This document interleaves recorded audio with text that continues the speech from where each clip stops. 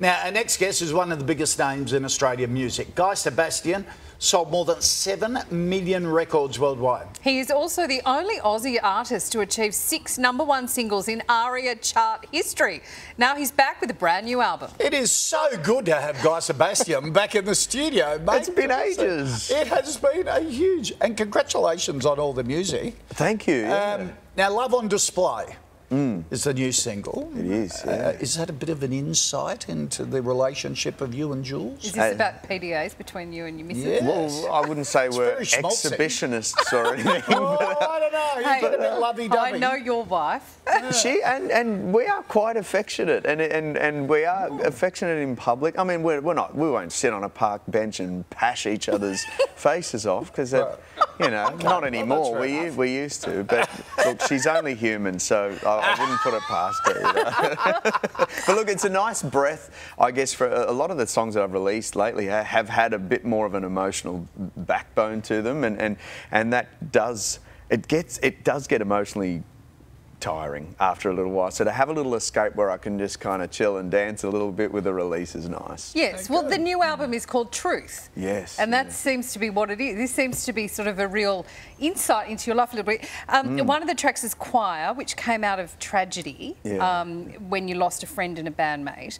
But it's been one of your biggest hits ever. So has that been quite healing for you to do this song? I think it's the best formula when you can have a song that actually resonates with people and you know, things that everybody goes through, which is grief and loss, and at some stage we all experience that. And I feel like it's a nice way to address loss as well, because it's quite joyful. It's like more of a celebration of someone's life than just dealing with the emotional grief of it. So I've never had more feedback than I've had recently from songs like Choir, also Standing With You, which kind of deals with mental health. And it's been a good topic to be able to cover as an artist, especially during these times. You guys have been obviously talking about Victoria a fair bit this morning, and so I think it's a message a lot of people need to hear, is that we're not alone, we're not doing this alone, and we're all standing with each other through this. Yep. Well said. Now tell me about the song In a World, because you've got your 2 sons singing on it. I do. Tell us how that went in the recording studio to get these little monsters singing and under control. That's Jules in her pyjamas. Well, Hudson's 8 and Archie's 6 years old, and Hudson had a song written for him called Big Bad World that I wrote while he was in the womb, and Archie was a little bit jealous, so he wanted his own song. So I wrote him a song on this album called In a World, and it's basically it's a song that is basically a prayer, I guess, to have a safe place where you know, some of the lyrics are like, where teachers can just teach without training for a tragedy, where you can love the one you love without fear, and so it's just basically a prayer for a world that's safe for our kids to grow up in, and they feature in it. So they start singing in the bridge. I sort of fade out one of the feature girls on the album, Shun. I fade out her vocals, and the boys come in, and I do get emotional still hearing that song. But it's my favourite song on the album as well. It's so lovely. Do these kids know how lucky they are that they just say, Dad, I want a song,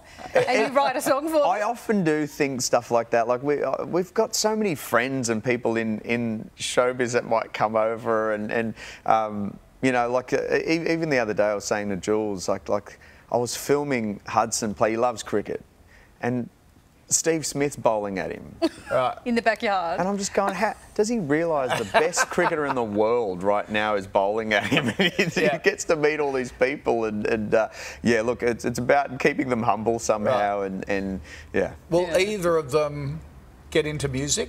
Are any of them showing any of the talent? They're definitely very musical, and weirdly have really great pitch and feel, and Hudson's always sung, but it was actually Archie that really surprised me in the studio, because he's a lot more shy, and when he started singing this song, it was just perfect, this beautiful, perfect, breathy voice, and it was beautiful to watch, because he doesn't back himself as much as Hudson. He's got confidence, to boot. But, well, it's in the genes. How exciting to watch that develop. Now, you've announced a tour for late next year, so you've been busy during COVID lockdown because you're putting out this music. How exciting will it actually be able to get out there in front of crowds again? It's something I'm probably the most excited about, because, as you said, we've all been kind of, you know, hanging to get back to public gathering and being able to perform again. There's a lot of people in my industry that are struggling because, I mean, there's a lot of focus on the financial side of stuff, but a lot of performers, that's how they get their self-esteem, their self-worth and their purpose. And so I'm looking forward to get back. It's in November next year. And also I've got some new shows that I'm adding. So I have to thank all the people over the weekend, especially for the support on the tour so far. And as a result, we're adding a new show in Melbourne and another show in Sydney as well, which goes on sale at 9 a.m. I think this morning. Yeah. All right. Well, Guy Sebastian's new album, Truth, is out now. Tickets are on sale for his national tour, as he was saying. You'll find all the details at sunrise.com.au.